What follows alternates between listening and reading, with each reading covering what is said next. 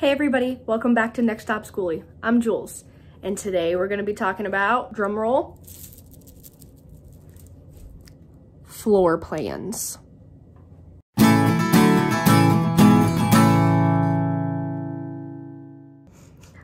just can't pick a floor plan. It's okay, I'm here to help you. Now, if you're like Tyler and I, we've struggled picking a floor plan. We've looked at numerous ones, we've watched tons of videos, and honestly, I'm the one that's really picky. We've done some research, and today we're going to make our own floor plan. I'm sure that most of us can agree that finding a floor plan that meets our needs, meets our needs. There's no one floor plan for your Skoolie that is perfect for everybody. It all has to be very customized to fit you and your family's needs, as well as be creative in order to have enough storage for everything. And after lots of research and videos and looking things up between Tyler and I, we decided our best route would be to draw everything out.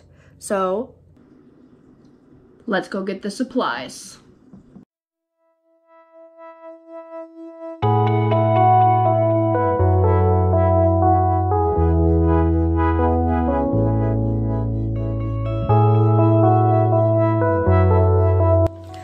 So if you're like me, you've already drawn a ton of these with all of the specs and dimensions of everything that you want to put in your Skoolie. And this is the only one that's left because I didn't like any of the other ones. So today we are going to take our graph paper and I'm going to count each square as a half a foot instead of 1 foot. And then I'm going to tape them together, and then we can make pieces that represent the furniture and move them around. So let's go.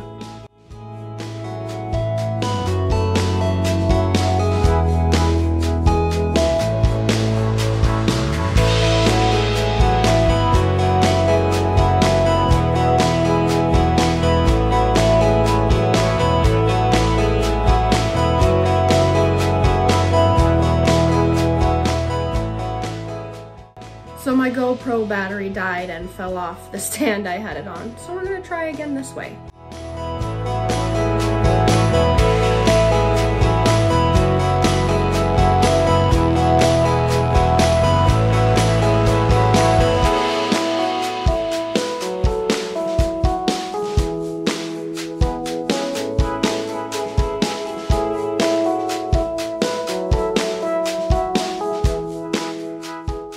Now that we have the outside of our bus drawn, we have about 29 feet of interior length that we can use for our bus. So I know there's 2 things I'm gonna have to build around. That is going to be one, where you pump the fuel in at, and that is about, if I use this as the back, and this is the front of the bus, so we'll write front and back so we don't forget. So back to our fuel.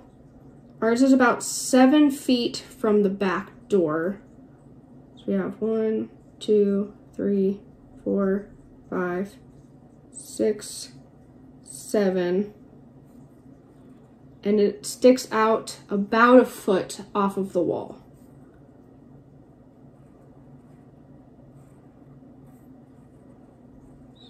And then we also have to go around the wheel wells.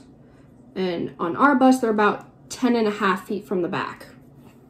And remember, each one of these squares I have marked as 6 inches or half a foot. So we have 1, 2, 3, 4, 5, 6, 7, 8, 9, 10, and then a half. We'll mark that on the outside. And they're about 4 feet long. 1, 2, 3, 4.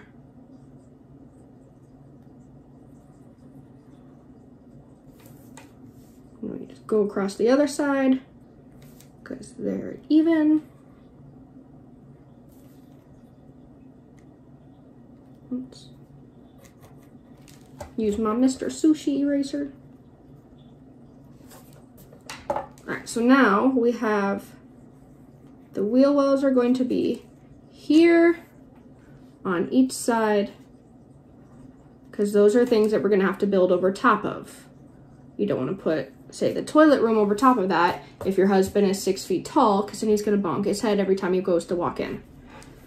So we'll cut out separate shapes for all of our furniture, like our bed, a washer dryer combo, refrigerator, sink, couch, and maybe a wood stove. So I went ahead and already made all of my furniture pieces that I'm gonna need. We have my 2 bunk bed sizes, the queen bed. I made a water heater, sink countertops, shower. We want a washer and dryer. We also want a cute little wood stove. We have the toilet room, refrigerator, and oven stove combination. And I colored them in with marker to make them a little darker and easier to see. So now that you have all of your pieces cut out and made the dimensions, you can set them up however you would like to, and kind of just play around with it until you find a floor plan that you like. Me personally, I know we want our queen bed in the back, and I want to put the bunks over top of the wheel wells because they're easier to cover that way. And for us, I would like to also keep all the water on one side, just because it'd make plumbing easier for us. You can do whatever you'd like. That's just our preference.